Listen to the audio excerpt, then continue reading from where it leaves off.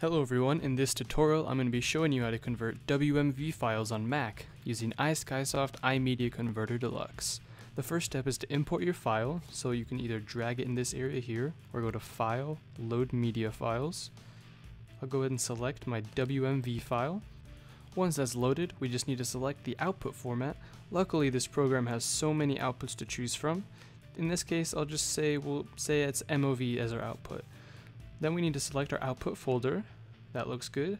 And finally just click the convert button. Once finished, a dialog box will pop up saying congratulations, it's been successfully converted.